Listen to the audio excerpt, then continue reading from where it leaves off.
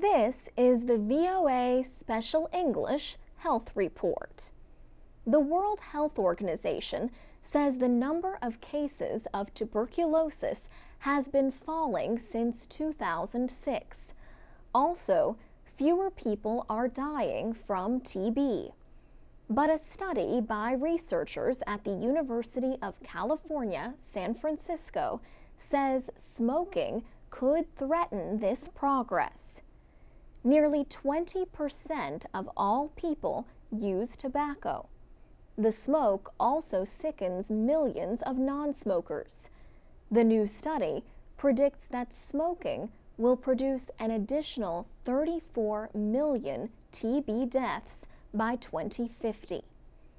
Efforts to control the spread of tuberculosis have mainly focused on finding and treating infections. Much less effort has been made to understand the causes.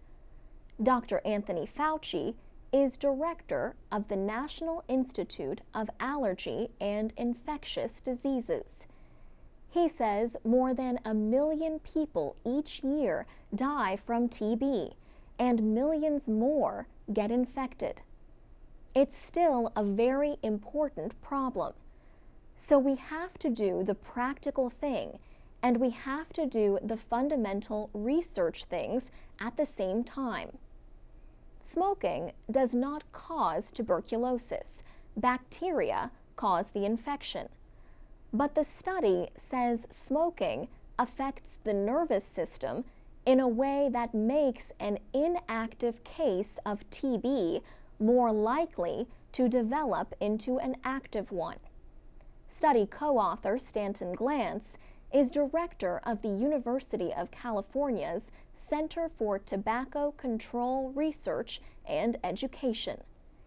He says tobacco use could increase the number of people expected to die from tuberculosis between now and 2050 by about 26%.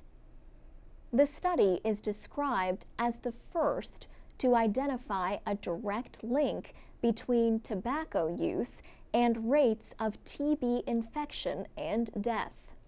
Professor Glantz says the results should guide those creating health policies and TB control efforts.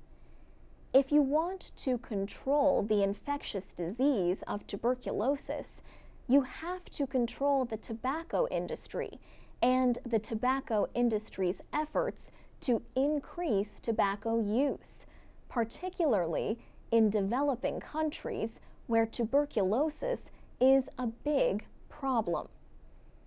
The study predicts that the situation will only get worse if tobacco companies continue to sell more of their products in those countries.